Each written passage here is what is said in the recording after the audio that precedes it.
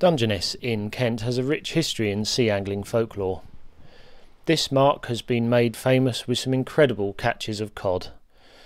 Les Moncrief has developed modern beach casting here, and there's been catches of £20 cod over the years. We found records of an £84 conger in the 1940s and also a £14 turbot. There have been gigantic hauls of flatfish, with £1,000 in weight of cod apparently taken on one night between 3 local anglers. These days have of course gone, but good fishing can still be had year round from the beach here, either from the back of the boats or through to the Boyles area, which sits in the lee of the nuclear power station. When approaching Dungeness from the west, you'll come across this roundabout, and all you're really doing is following signs to the Dungeness Nature Reserve and the power station. Pretty well signposted, but you want to be turning right there for the fishing marks. We're going to take a look to the left where it's showing bait, and the best place to get your bait would be the Seagull Fishing Tackle Shop. Well worth giving a ring, and especially checking on their website as well there. Very good for your lugworm. So we'll take a little drive now through the road that leads up to Dungeness. Make a note there, you're going across a little railway, and now you're running parallel. You've got the beach on your left hand side and the power station sort of ahead to your right. Don't normally drive this fast, it is a sped up film honestly, but you are in a nature reserve here, so it's worth noting there are nesting birds. There's certain rules and things as well. It's very well managed by the Dungeness Club. First parking spot, really off-road parking there. As you can see, you're there, and you're heading towards the point, which would be on your right as you walk down. So you've got some boats there. We recommend a good place to start is up the pathway there and down in front of the boats. It does give you some shelter from those southwesterlies. You can see the little track there. Now you can get a key if you're a member of the club, which we'll talk about later, and that gives you access there. You can go and park at the end, but it's not a too far walk. And when the road bends round at the end of that little walkway, first mark we wanted to look at was over there, up behind these boats. A good spot, as I say, for sheltered fishing. Up-to-date information can be found on Seagull Tackle.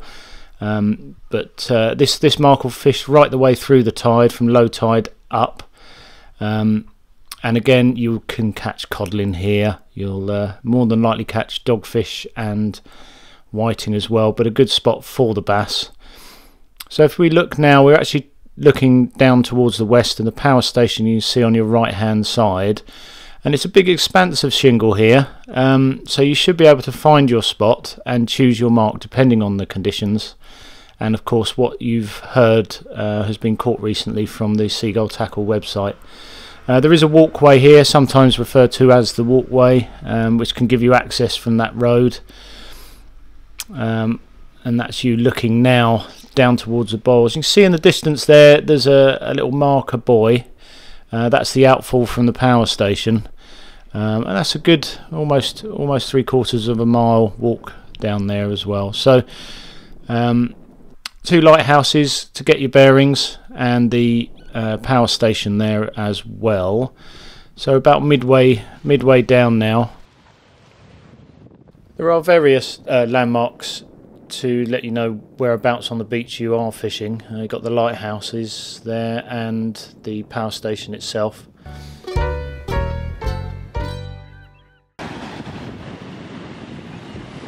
I'm going to take a look at the Boyles now. This is where the outfall from the power station hits the water and creates a lot of turbulence. You're better off driving to the end of Dungeness, and there's a parking spot there. You're going to that's where you want to park, in there, and that's the gate you want to pass through. You'll be walking along here and turning right, keeping the power station on your right at all times to find the fishing mark called the Boyles. There's a pathway out the back of the beach there. You can walk across the beach, of course, just a little bit easier with all your tackle, to walk along the solid path behind that bank of shingle.